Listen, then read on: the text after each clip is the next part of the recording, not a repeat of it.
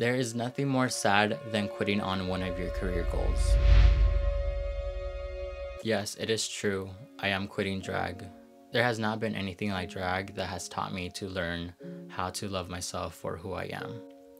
I never really embraced my appearance because I would look at other men and see that they would have square jawlines, thin lips, hollow cheeks, thick eyebrows, a tall body structure, but it was drag that made me fall in love with everything that made me feel insecure. You may be asking, then why am I quitting drag? Well, I came into terms that I'm not necessarily fit for the drag queen lifestyle.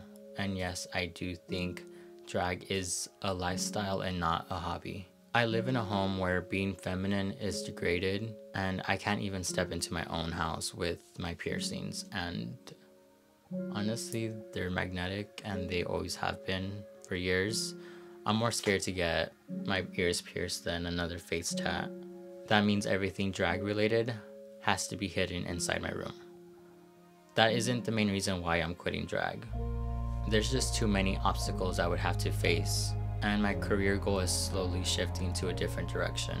So that means Drag Dressmaking District, which is my second channel, will be deactivated, which was also supposed to be the name of my design brand where I was going to be making costumes for drag queens. However, this channel, I am willing to do whatever it takes to keep it going. It's never been an easy thing for me to let go of something that I have been working on for years. I always refuse to quit until now. I will forever cherish every moment, from dancing in my room, thinking I'm on stage, to seeing the people that support me smile, all the advice drag queens would give me, thankful for anyone who gave me an opportunity to perform on stage, and lastly, feeling connected to my feminine side. Now it is time to keep that same connection, just without drag being involved. There's something I would like for you guys to take away from this if you're still watching. Strategic quitting, which is basically not failure but shifting focus. Sometimes our focus is spread out in different directions, which can lead to us feeling burnout or overwhelmed. Sometimes it's just best for us to have our focus on one thing instead of 50 things. It can be hard for us to let go because we are emotionally attached to these things. It has opened opportunities for us and relationships. Don't be afraid of new challenges or what people might think.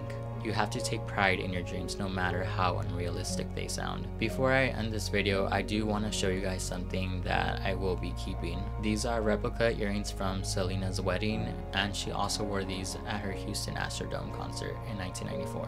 One big thing I wanted to be known for was a Selena impersonator, but sadly we're closing that chapter. I'm going to end the video right there. I want to thank you guys for watching, and remember to subscribe to my channel to see what I have coming up next.